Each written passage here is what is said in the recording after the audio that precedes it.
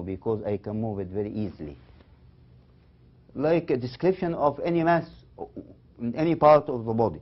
The site, the size, the consistency, the surface, the being pulsatile or not, tender or not, any discharge coming from this mass, attachment to skin, attachment to underlying structure. What I mean that the description of a kidney mass is the same as description of any other mass in the body. Doesn't differ. Now, what else? Someone say, okay, you don't palpate the liver. Yes, I palpate the liver, of course, in any patient with chronic kidney failure. And why is that? Because I just said one of the heredofamilial disease is a polycystic disease of the kidney. Polycystic disease may affect the liver. I get cysts in the kidney, and cysts also they may be present in the liver.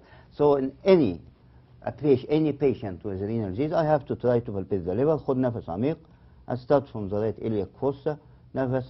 I go up, and I can feel the kidney here. In this patient, of course, you have to believe me. نفس عميق. نفس عميق. Now I felt the liver. I feel the liver. Once you feel the liver, you have also to try to feel the left lobe. نفس. نفس. Here.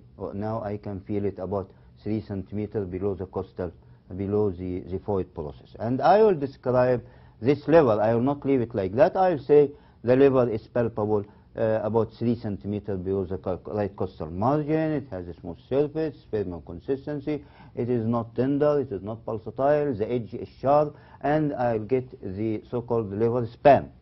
I focus from the right iliac fossa in the mid-clavicular line. Starting from right iliac fossa in the mid-clavicular line. This is the mid-clavicular line. It is resonant here, resonant here, resonant here, dull here. So it means that this is the lower border of the liver. Let the patient fix a finger or make a small mark and percuss to get the upper border or the upper level of the liver. Starting from the second intercostal space, as you know, we feel the sternal angle and then get the second intercostal space again in the mid-clavicular line. And percuss, resonant here, resonant here, resonant here, still resonant, dull here. خلاص. Then we measure the liver, and it seems that it is of normal size because it will be around maybe 10 centimeters. You should get, of course, tape measure and measure it accurately. So why it is palpable? It could be palpable because of other reasons like fatty infiltration of the liver, or it is pushed down by something, or the effect of drugs he was taking before, etc., etc., but it is not enlarged anyhow. What else I should do? Of course, you percuss for spleen, as you know, but this is not our main item today, and percuss for ascites. Now, if you want to percuss for ascites in a patient like that, and he has a kidney mass here, where you go? This side or that side? It's a very simple question, and I know this may be insult to your intelligence because it's clear here that there is a mass, so I should not go to the left side. But believe me, many of the people when they ask you to do percussion of ascites, they totally forget that there is a mass. So I will move to the right. This is the best point because it is the most resonant again. Yeah, this is the one. Then notice that I changed the direction of my finger. I was going down, and then when I get the maximum resonant, I change the direction. Then I move to the right flank. It is resonant here, resonant here, resonant also, still resonant, still resonant. خلاص. No need to do shifting dullness because there's no ascites.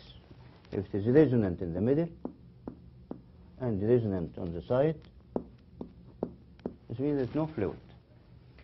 If there is fluid, then you perform the shifting dullness, and I'm sure everyone knows how to percuss for shifting dullness. So that's inspection,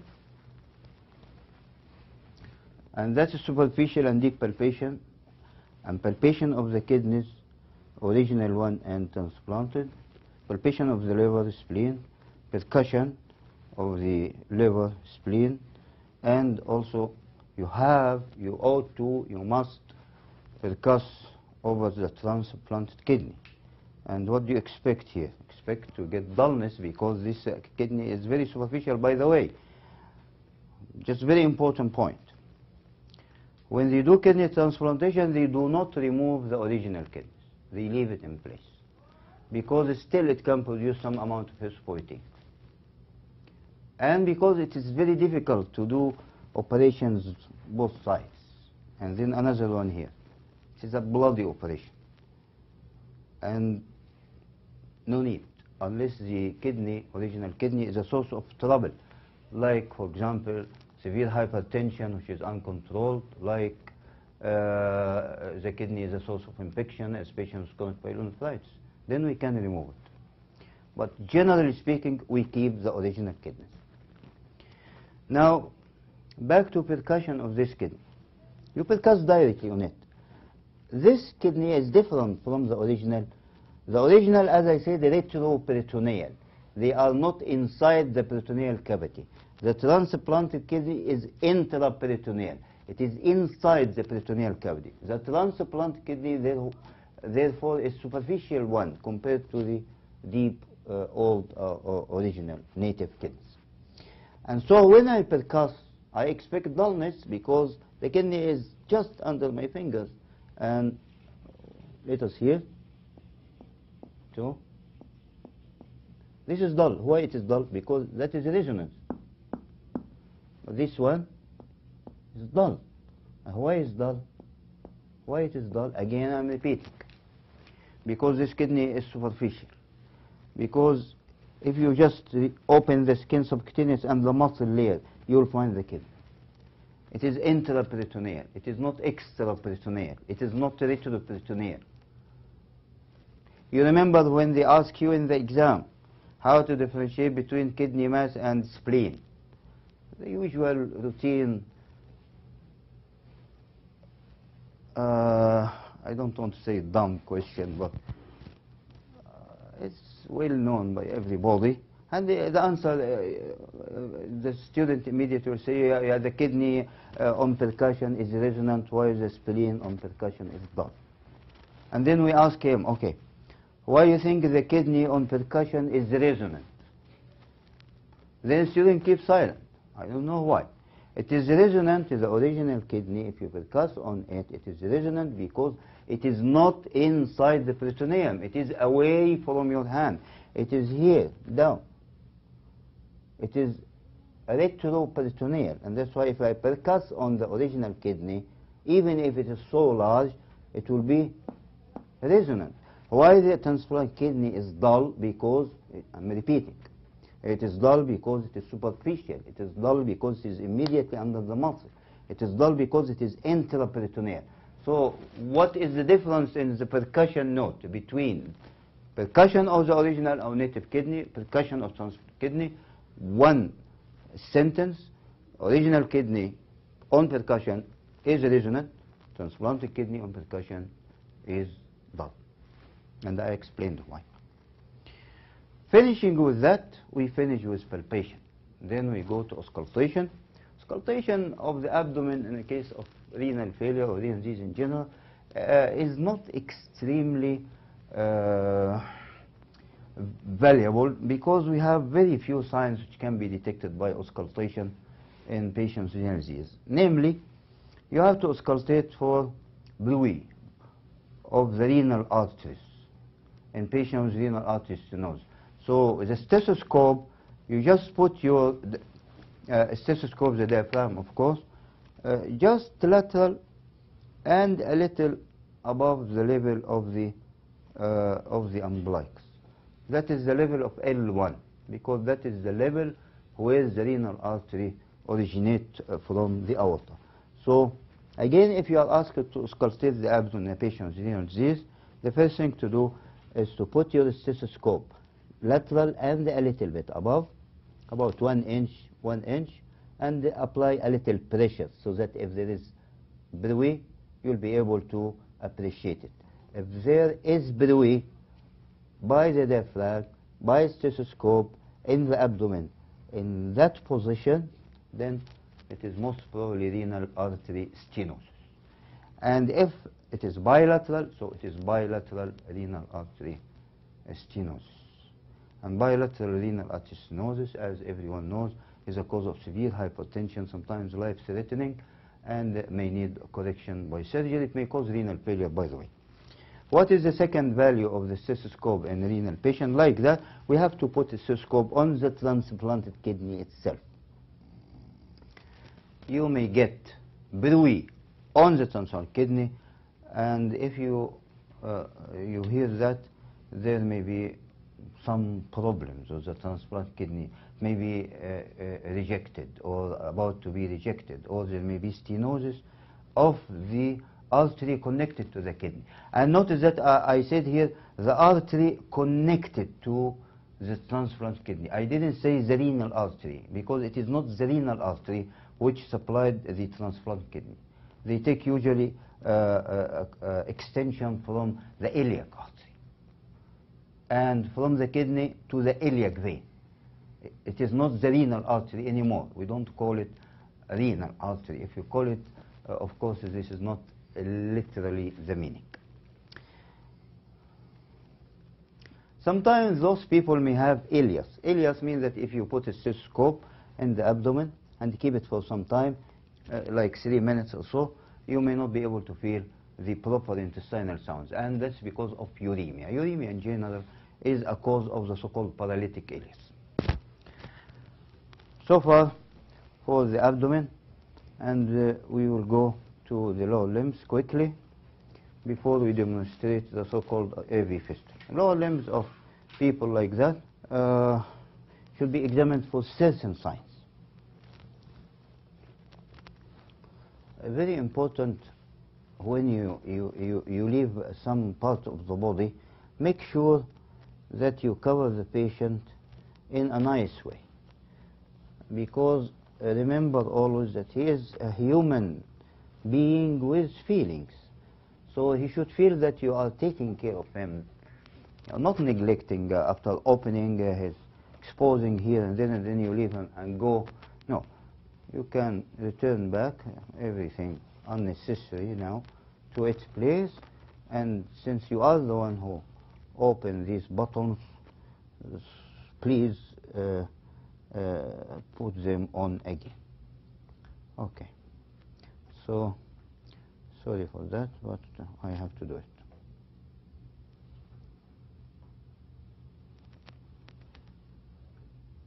Okay, for the lower limbs, of course,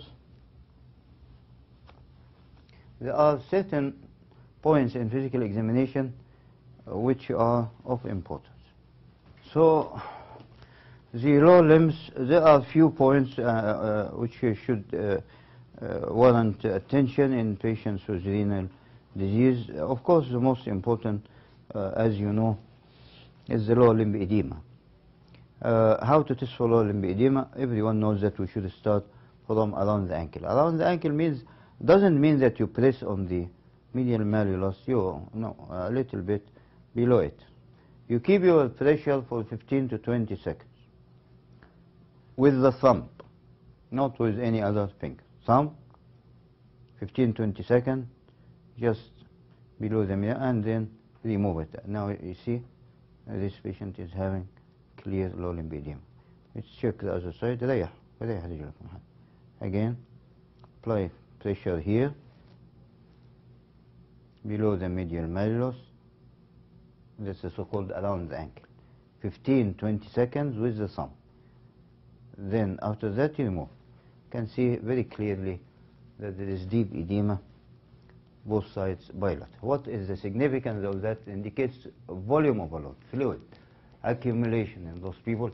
It can be seen because of hypoalbuminemia and renal disease as patients with nephrotic syndrome.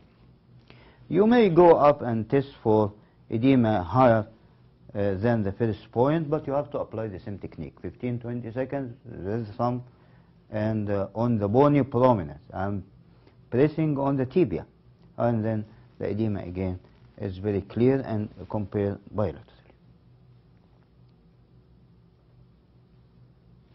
then you grade the edema. You don't grade edema according to the level. We grade edema according to the depth.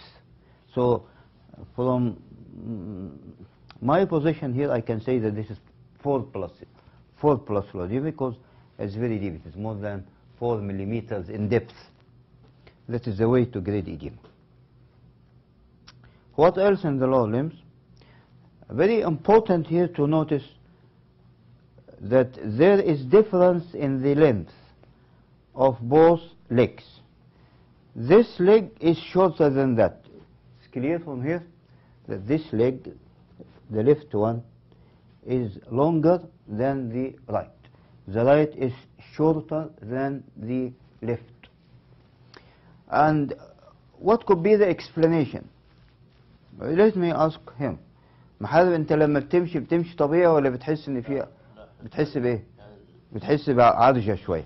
So he is not when he walks. We are going to show you his gait at the end. He is not normal. It is not normal gait. So shortening, abnormal gait in a renal failure patient should always draw attention to the so-called avascular necrosis of the hip. And why they get avascular necrosis of the hip? It is one of the causes, avascular necrosis of the hip. One of these causes is a chronic renal failure because of the renal osteodystrophy as a complication of secondary or tertiary hyperparathyroidism. Of course, the rest of lower limb examination, everyone is aware of. Check the pulse, especially if the patient is